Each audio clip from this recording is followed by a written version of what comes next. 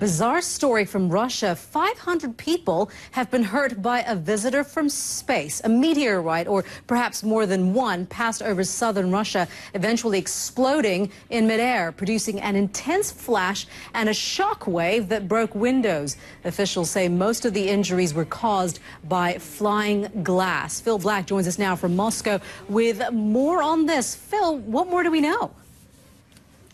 Well, Meteor, the number of people that were injured just in these few terrifying moments have been climbing through the morning, and there have been conflicting reports from various government agencies, but the latest official government numbers seem to indicate consistently that there are more than 500 people injured by broken and shattered glass as a result of this meteor strike.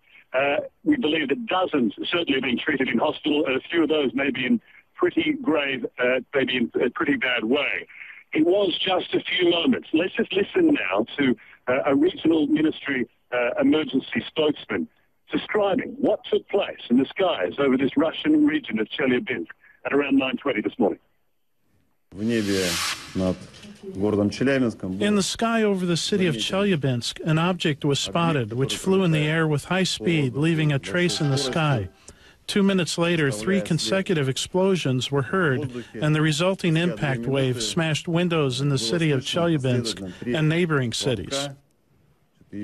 So Roscosmos, the Russian space agency, has estimated that this one large meteor was traveling at around 30 kilometers a second as it struck the Earth's atmosphere. It is at that point that it is believed to have broken up, fracturing into smaller pieces, triggering these sonic booms and shock waves across the area, which have not resulted in any major substantial or structural damage to buildings, but hundreds have had their windows blown out, and as a result, that has in turn injured hundreds of people, but mostly, so far, not seriously. The extraordinary thing is, Benita, that this all took place, as I say, in just a few months.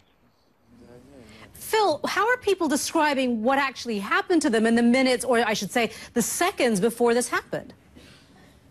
Well, the videos that's emerging from this region this morning gives a very strong indication, and a lot of it seems to have actually caught the actual moment that either the large meteor or fragments from it were actually tearing through the Earth's atmosphere. And from this video, we can see the streaks of something like smoke from the friction caused by this large piece of rock as it enters the atmosphere. We hear the explosion that follows a few moments later, and then the sound of broken glass almost everywhere. There is no doubt that this was a terrifying experience for these people, completely caught unprepared by this. It was around 9:20 this morning, local time, as I say, around the time that most people are at work, going to work, at school, driving, living their normal early morning lives, when this took place completely without any sort of warning. We do know that there is a large asteroid on a near-Earth trajectory that is due to pass reasonably close to the Earth, but that's still some hours away. And the analysis from space agencies around the world so far seems to indicate that this completely unexpected event is not linked to that passing asteroid.